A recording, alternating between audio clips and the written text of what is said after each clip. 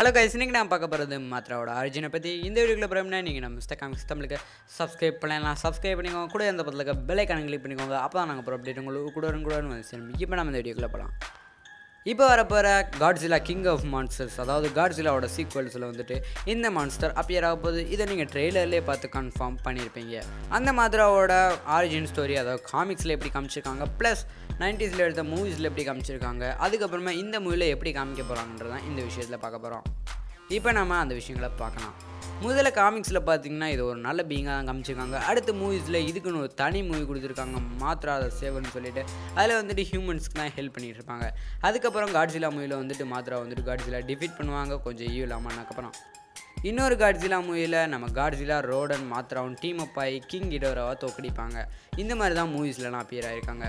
அடுத்து இப்போ Godzilla king of மான்ஸ்டரில் எப்படி அப்பியர் ஆவாங்கன்னு கேட்டிங்கன்னா, இவங்க வந்துட்டு ஒரு கொக்கைன் மாதிரி இருந்துக்குருவாங்க. கொக்கான் மாதிரி இருந்து அந்த கொக்கோன் வந்துட்டு சைனாவில் இருக்கும். மனாட்சியோட ரிப்போர்ட் படி அந்த கொக்கோன் வந்துட்டு சைனா பீப்புள் எல்லோரும் ஒரு டெம்பிளாக நினைப்பாங்க.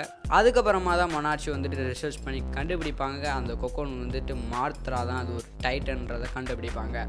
மனிதர்கள் கிரியேட் ஆகிறதுக்கு முன்னாடி காட்ஸிலா, கிங் இடோரா, ரோடன், அதுக்கப்புறம் கிங் காங், அதுக்கப்புறம் மாத்ரா இவங்களாம் இருக்கிறதா கன்ஃபார்ம் பண்ணியிருப்பாங்க மொனார்ச்சி வந்துட்டு.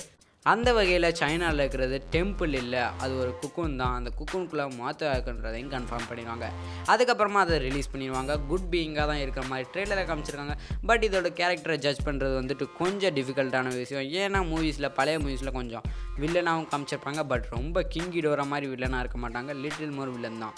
அந்த மாதிரி இந்த மூவியில் ஃபஸ்ட்டு ரோடன் வந்துட்டு பிரச்சனை பண்ணோன்னா நம்ம காட்ஸிலா பார்த்துட்டு ரோடனை அடித்து டீமை பாடலாம். அடுத்து மாத்ராவை போய் கூப்பிட்டு ஹெல்ப்புக்கு கேட்கலாம். இல்லை மாத்ரா வந்துட்டு கொஞ்சம் ஈவிலாக மாறினாங்களா, அவங்களையும் டிஃபீட் பண்ணி 3 பேரும் டீமை பாய் நம்ம கிங் இடோராவை அடிக்கலாம் காட்ஸிலா கிங் ஆஃப் மான்ஸ்டர்ஸில். பட் ட்ரெய்லரை பார்த்த வரைக்கும் காட்ஸிலாவுக்கும் கிங் இடோராவுக்கும் ஒரு பிக்கஸ்ட் ஃபைட் இருக்கிறது கன்ஃபார்ம் ஆகுது. பட் அந்த இடத்துல இவங்க 2 பேரும் வந்து காட்ஸிலாவுக்கு ஹெல்ப் பண்ணுவாங்கன்றதான் தெரியல. ஏன்னா காட்ஸிலா வந்துட்டு ஓவர் பவர்டு கேரக்டர் இல்லை, கிங் இடோரா தான் ஓவர் பவர்டு கேரக்டர். அந்த 3 ஹெட்டுக்கு ஏற்ற மாதிரியான 3 பேர் தான் தேவைப்படுவாங்க. எப்படி காமிக்க போகிறாங்கன்றது கிளியராக தெரில.